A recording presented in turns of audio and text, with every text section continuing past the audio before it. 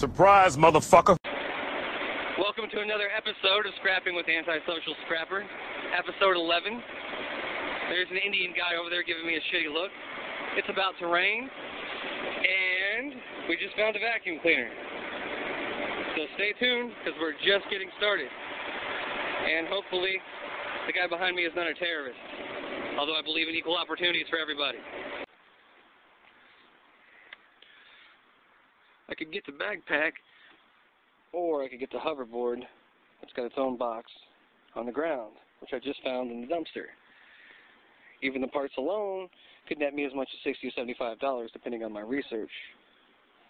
So, what if I don't find anything else tonight? At least it was worth coming out just for this. Stay tuned.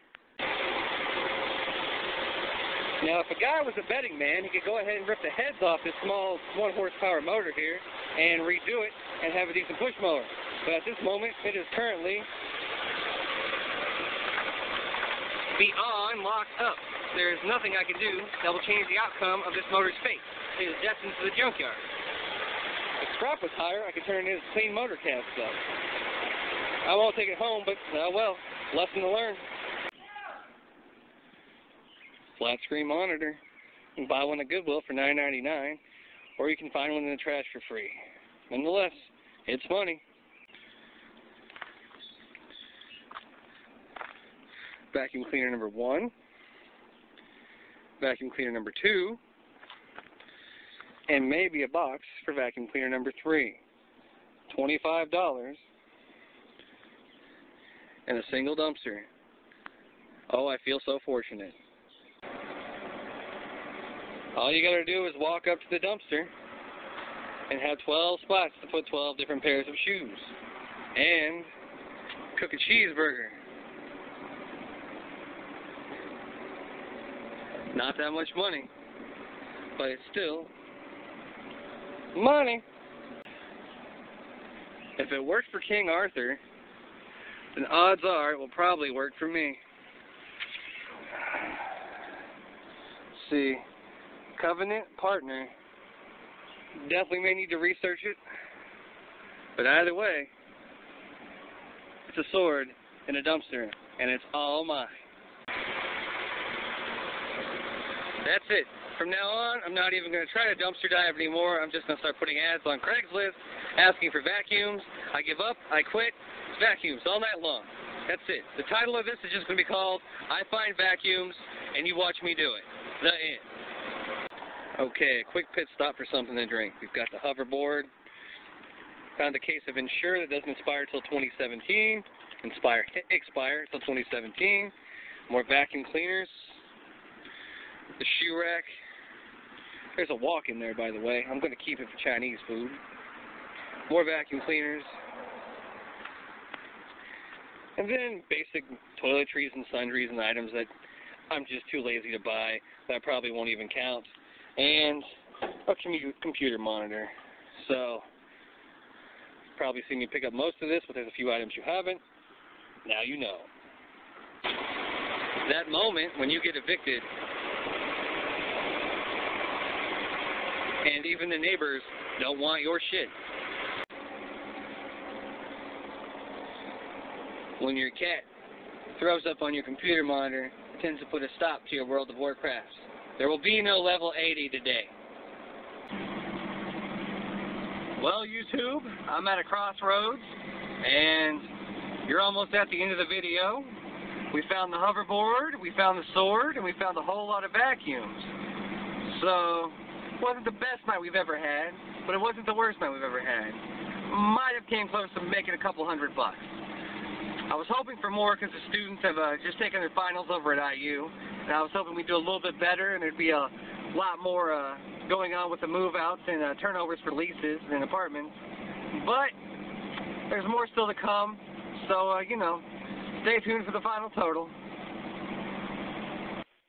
Good morning, YouTube. As you can see, by the looks of the grass and everything else, it rained all night, thunderstorm, Indiana weather. But anyway, time for the final total. Now, the Ensure that we found, the case of the actual vanilla diet drink, is inside my house, so I'm not going to go ahead and get that and put it in the yard where everything's soaking wet just for the purpose of a YouTube video. But it does exist, and it's an easy 20 bucks. Also, the sword, I was definitely not going to put out here while it's all humid and rainy, because it's a fairly nice sword. It's probably worth a good 35, 40 bucks just as a broadsword alone. It's in pretty decent shape. So, with that being said, I'm probably already up 60 bucks before I even start. Anyway, computer monitor, 5 bucks. Little bath rack holder for the shower. Yeah, maybe 5 bucks, but I'm going to keep it probably, so I'm not even worried about it. The wok, I can get 7 bucks for a wok all day long, thanks to the fact that a lot of Asians are around. It's pretty populous. The George Foreman grill, man, I remember when these things used to be all the rage and everybody wanted one. And now I can barely get 5 bucks out of it. But 5 bucks is 5 bucks. I have the metal 12 pairs of shoes compartment rack. Beautiful. I can get 15 bucks out of that all day, every day. And my score of a lifetime, working, well, half-assed working. It needs gone through, and it definitely needs adjusted. Hoverboard. I was messing around with this thing last night, and I almost ended up on my ass. Now I totally know how Mike Tyson feels, and I'm so glad I didn't film it. But these go, just for the frame and the battery alone, $55 in parts. This one is pretty much 95% complete, just missing a few screws here and there, and a couple of the actual circuit boards in there were backwards and plugged in incorrectly, like someone tried to mess with it or upgrade it and didn't do well.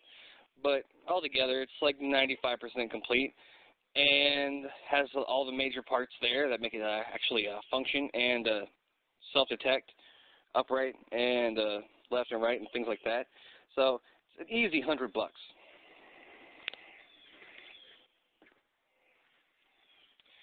Then Vacuum Palooza. This is where I wanted to give up last night because all I kept finding was vacuums. Okay, simple, $8, maybe $7. That's brand new in the box. Those go for $15.99 in CVS. I can probably get 7 bucks out of it. Another $8. Another $8. And a heater out of season. It's not going to do you much good, but it does work. So, I don't know, 5 bucks to a senior citizen with poor circulation, maybe $7. But altogether, I think we came close to about 200 bucks. It's not bad for a night.